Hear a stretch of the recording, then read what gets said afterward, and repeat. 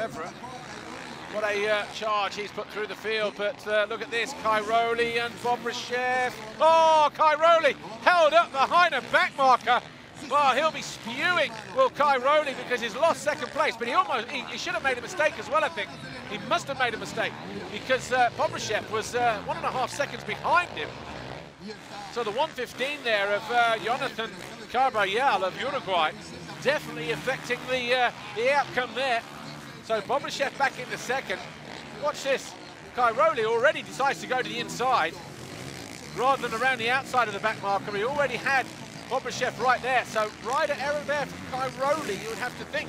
Just misread the situation.